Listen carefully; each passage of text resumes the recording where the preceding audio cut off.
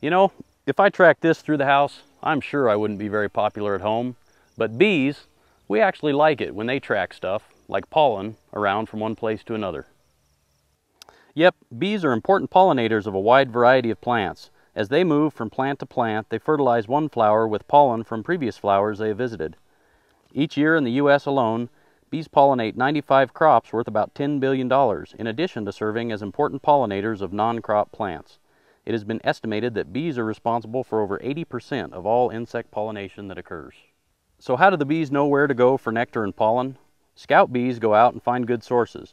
These scouts go back to the colony and use intricate dances to tell the others where and how far to go to reach the source they have just found. Food-gathering bees dance when they return to the colony to tell the others that food is still available.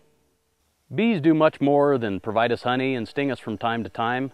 They are an integral part of Wyoming's agricultural industry and part of everyday life for the vegetables and flowers in your yard.